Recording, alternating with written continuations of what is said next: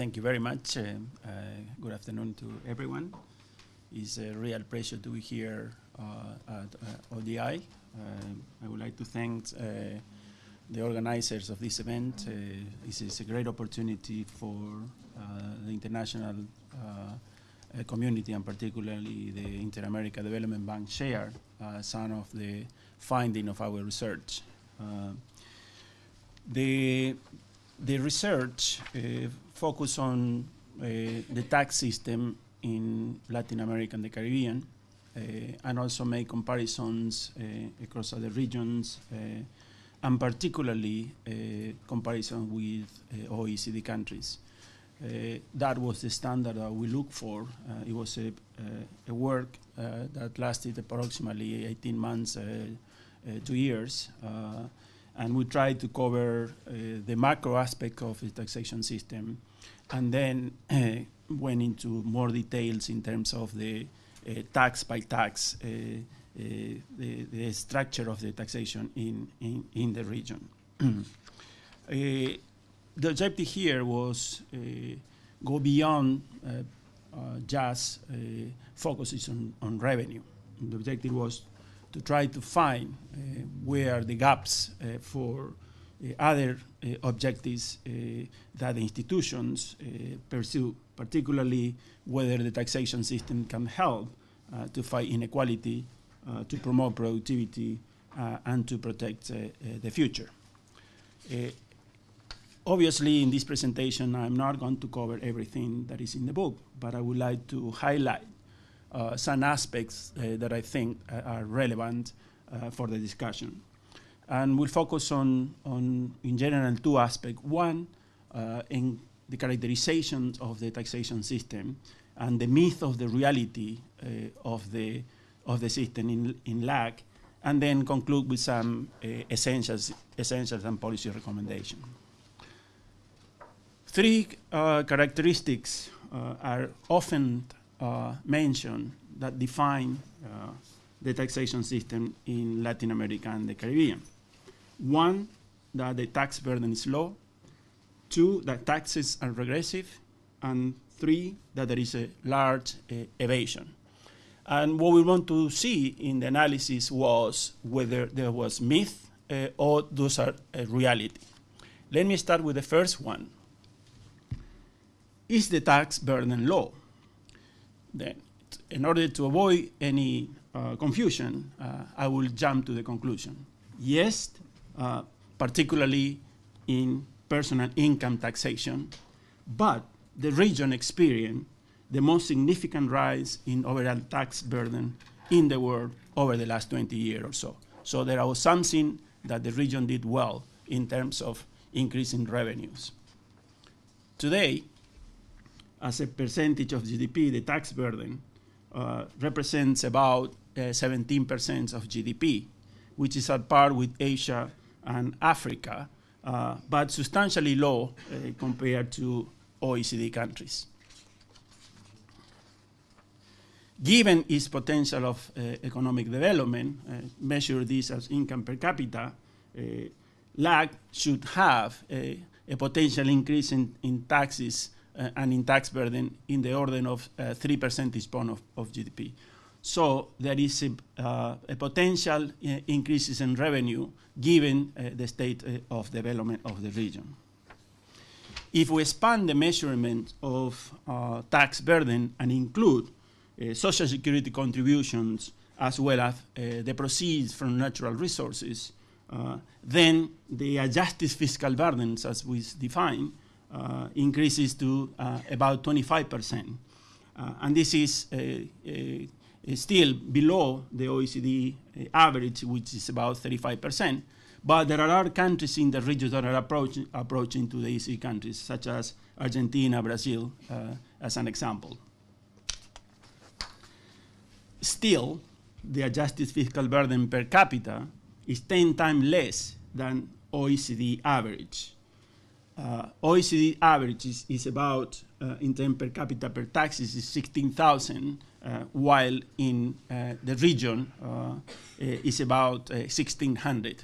Those are the two extremes in that graph.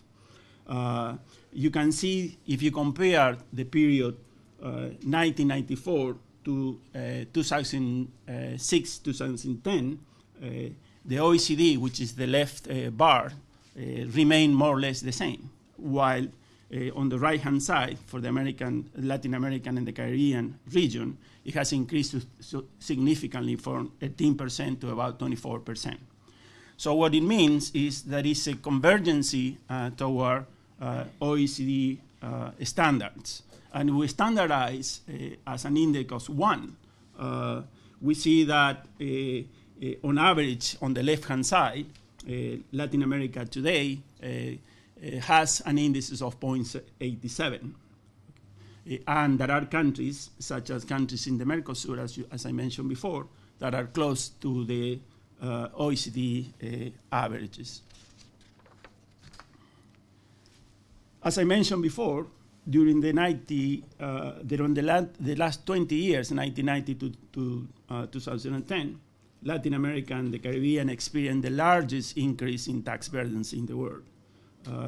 And that increase amounted approximately to 3 percentage points of GDP, above of other regions in the world. And that took place in all the tax structure in the region. Personal income, corporate tax, corporate income tax, and particularly value-added tax that moved from 4.3 percentage point of GDP to approximately 6.3 percentage point of GDP.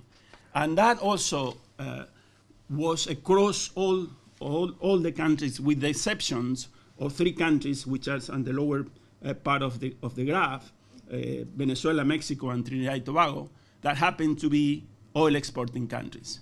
All other countries have made major advances in terms of improving fiscal revenues over the period from 1990 to 2010.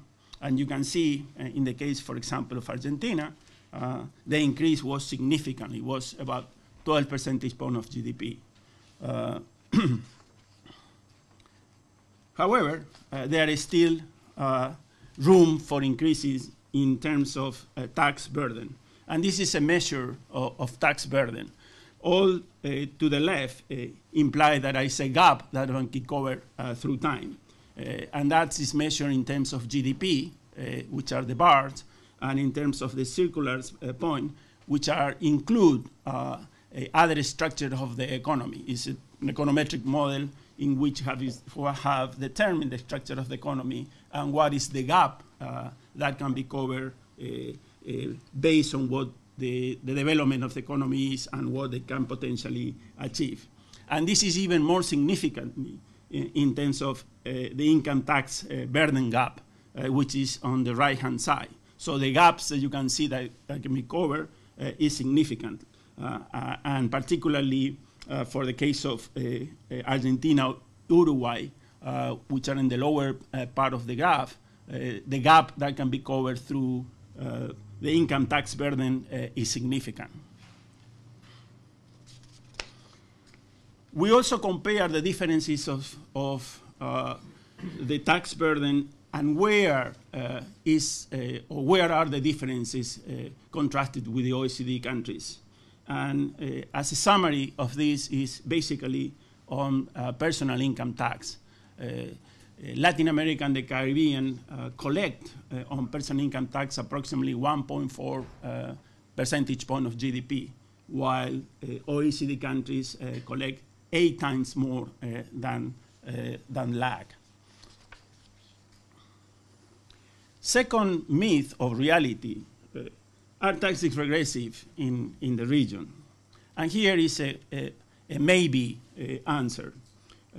And there are significant losses to avoid the value-added tax regressivity and to promote progressivity on personal income taxes. Those are the major findings in terms of taxes regressivity. When we measure the incidence of the value-added taxes on income and on consumption, and we graph the effective rate, The red line is measured against income, the incidence of VAT based on income deciles. And you can see the lowest portions of the income distribution, the first or second deciles, pay an average effective rate significantly greater than the wealthiest of the taxpayers.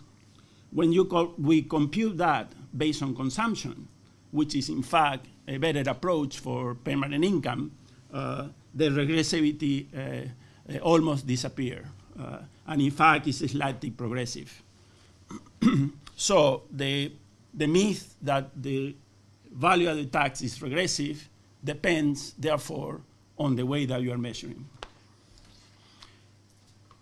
The value-added tax constitutes the major pillar and foundations of the Latin American and Caribbean tax system. It represents almost 60% of what is collected from taxes, and it's quite effective. And we compare the productivity against the productivity in OECD countries, and the Latin American VAT productivity is a little bit higher than the OECD countries. And in fact, in OECD countries, on average, the value-added taxes is about 80%, the rate. In LACs, the rate is about 15%. So it's quite productive. Now, when you compute the efficiency based on consumption, and the efficiency is the ratio of revenue to consumption divided by the rate, that efficiency now disappear in terms of comparisons with the OECD country. And what is that? It happens that the system in Latin America and the Caribbean has a lot of exemptions. And therefore, when you eliminate certain consumption, the effectiveness and the efficiency of the taxation disappear. This is also evident in terms of other exemptions, and we computed the tax expenditure as a percentage of revenue and how it's distributed across the income distributions. On one extreme to the right, for example, Peru, where they have relatively low tax expenditure, but it benefits basically to the richest part of the taxpayers. On the other hand, Costa Rica, for example, has the highest level of tax expenditure, and it doesn't necessarily target to the lowest part of the income distribution. This is more even evident in the case of the personal income tax, where in design is properly, progressively designed, but in practice, due to 3 or 4 factors that I mentioned in a short while, the system is an empty shell. Based on collections of income and taxations, as I mentioned before, is equivalent to 1.4 percentage point of GDP, significantly lower to other countries, and particularly to OECD countries. And there are 3 major reasons why this is the case. One is the bracket and the rate structure of the bracket. When we compare the Latin American and the Caribbean, that is presented in that graph, against other middle-income countries, the brackets and the rates are below overall the income distribution. Secondly, we also compare tax wage for employee without children in the 6 deciles for OECD versus equivalent in Latin America. And for the 6th decile in Latin America pays 0 income taxation. However, in terms of Social Security contribution, both by employers and employees are more or less equivalent. So what we have is, if we plot the average effective rate against the income distributions, we have that 80% of the populations in Latin America and the Caribbean pay 0 in terms of income taxation.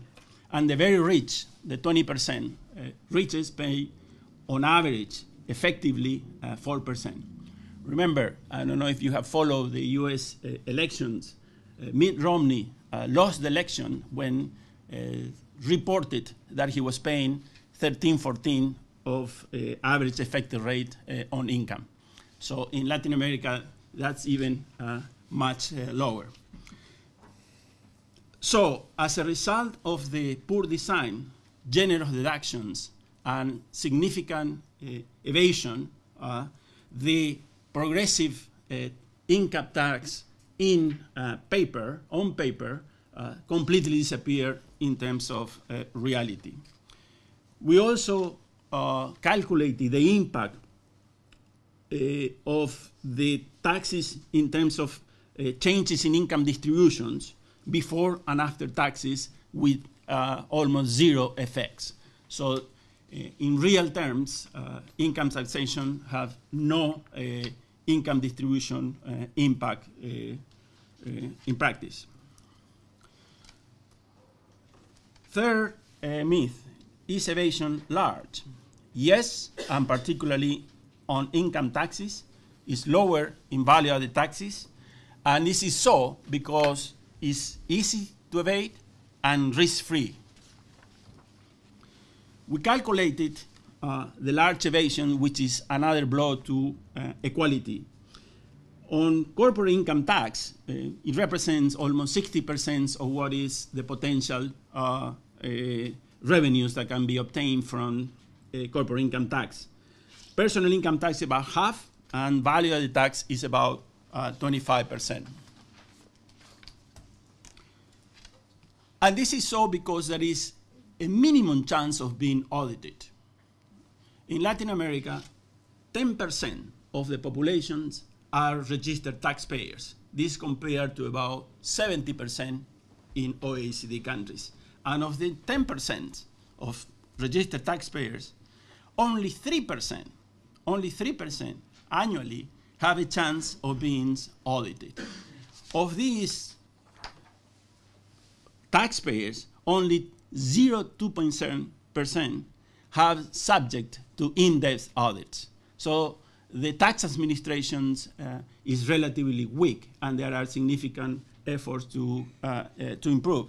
Despite that, over the last 20 years, so we have seen significant changes and improvement.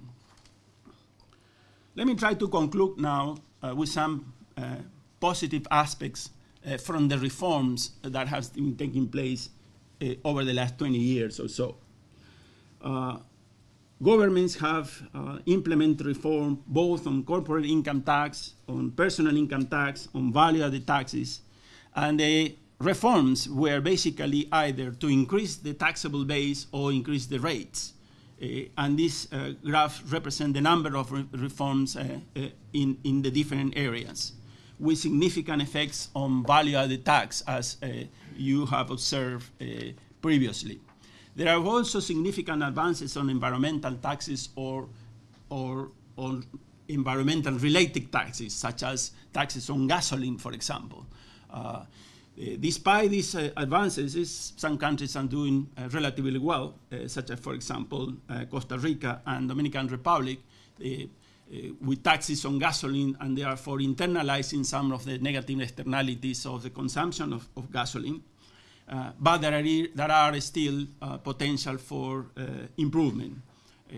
OECD countries collect on environmental or environmental-related taxes 2.5 percentage point of GDP. In LAC, that amounts to about 1 percentage point. So there is room for improvement. Lastly, it is well known that productivity is very low in informal economy.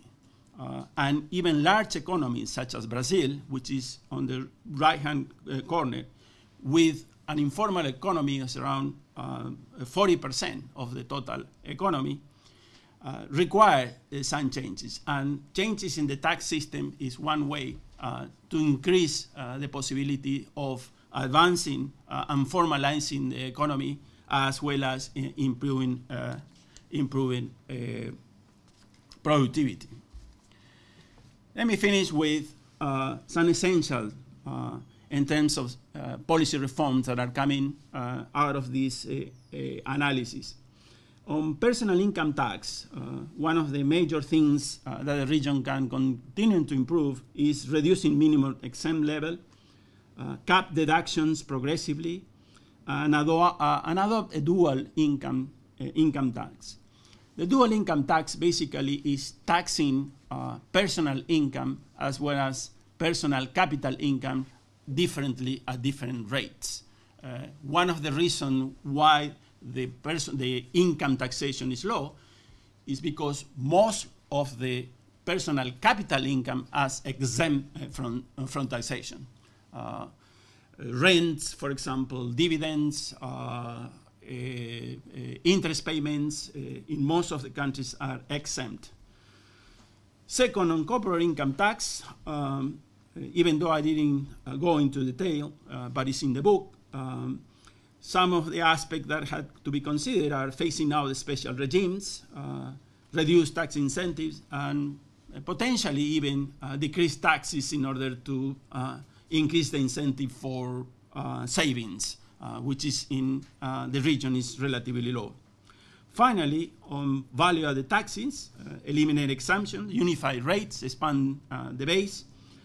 This is possible, and we are proposing what we call it the P value-added tax, the personalized value-added tax, in which you tax all consumptions and all consumers, and then you transfer back the equivalent in order to make it progressive for those consumers that are in the lower part of the income distribution. And finally, think about reducing payroll taxes because this is one of the major reasons of the informal economy, particularly in the labor market. All this together will continue strengthening the tax administrations and fighting evasion. With this, I conclude here. Thank you very much. That's very, very rich indeed, and exactly on the 20 minutes you asked, so thank you. There's a huge amount in that presentation, clearly, and that's just a summary of the book. Fortunately, we have 3 discussants to help us digest it, and then you'll have a chance to ask any questions. I think we're going to start probably Francesca and then Philip and then come to Mick and sort of generally sort of starting and broadening out the discussion. We'll take about sort of 5 or 7 minutes, 3 contributions, pick up a few questions, pick some more from the floor, and then come back to Vicente for any clarifications or further points. Sure. Thank you. Francesca. Thank you.